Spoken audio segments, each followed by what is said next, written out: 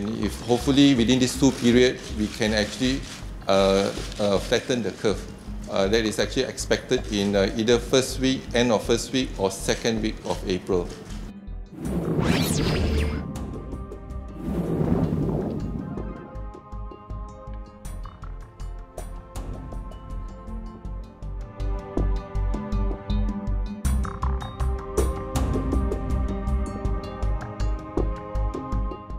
That's exactly what we predicted as well, more so because we realized that the imported cases, if you look into imported cases, they are our citizens coming back from overseas.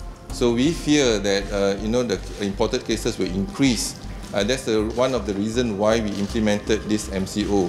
And hopefully with this implementation of MCO, we will continue our active case tracing, especially in the hotspot area.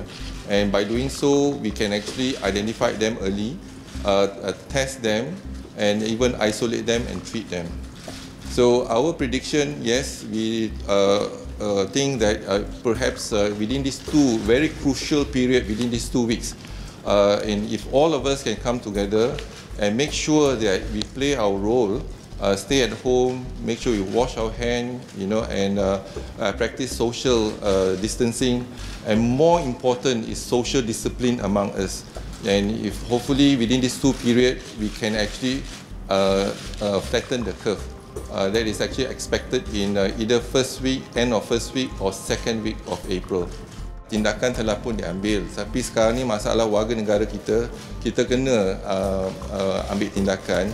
Tindakan yang lepas fasa pertama ialah kita kuarantin di rumah, dan kita dapati dalam lebih kurang 15 hingga 20% antara mereka ada kalanya tak kuarantin di rumah. Jadi dia masih keluar daripada rumah. Jadi mungkin tindakan kita ialah perketatkan, iaitu kita pastikan mereka di kuarantin. Sama ada di pusat kuarantin yang ditetapkan oleh kerajaan ataupun di hotel yang telah dikemas pasti. Jadi kalau kita lihat pada pengalaman di negara China, walaupun mereka telah berjaya dalam menghentikan penularan jangkitan COVID-19 ni, sekarang ni mereka juga menguatkuasakan in terms of quarantine tersebut, because rakyat China yang balik ke negara mereka membawa penyakit COVID. Jadi mereka juga melaksanakan tindakan-tindakan tersebut.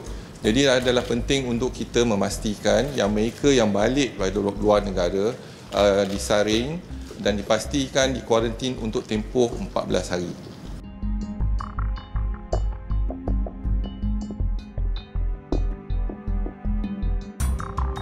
Ujian serologi untuk antibody memang kita tak galakkan langsung. Kita juga telah melaksanakan test kit, rapid test kit antigen, iaitu 2 syarikat daripada negara China dan juga 1 syarikat daripada Korea. Dan keputusan semalam saya maklumkan kita tengah laksanakan ujian tersebut, yang akurasi ataupun ketepatan ujian tersebut hanya 56.6%. Jadi mungkin kita akan tunggu menggunakan fluorescent reader. Kalau boleh kita tingkatkan ujian sekurang-kurangnya 75 hingga 80%, baru kita boleh menggunakan. Nah, persoalan dia, adakah mencukupi ujian kita setakat ini? Pertubuhan Kesihatan Sedunia telah mengeluarkan 1 laporan, dan laporan ini adalah penting. Sekiranya kita melaksanakan ujian dan banyak daripada ujian kita positif, ini bermakna banyak kes belum dikesan dalam komuniti. Dan sekiranya tanda aras baru disasarkan oleh WHO ialah setiap 10 ujian yang dilaksanakan, kalau kita ada 1 kes positif, yang itu memadai, berarti telah mencapai tanda aras, berarti 10%. Kalau kita lihat ujian kita, sebanyak 43,406 kes sampel yang telah kita ambil, dan kes yang positif adalah 3,116, dan kadar positif kes kita ialah 7.2%, lebih kurang 10%.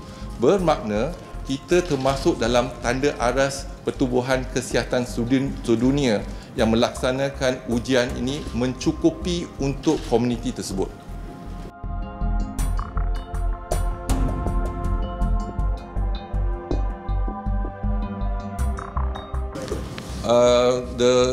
It's not the total PPE, but some lack masks, some lack, for example, the shield, facial shield. But we already identified all the requirements, but we hope that within this week we will settle. We have a donation of more than 50,000 masks and 50,000 PPE, as well as 500,000 masks from China, for example. So there's a lot of donation coming in, and our issue now is trying our best to address the logistic to send to Sabah Sarawak, for example.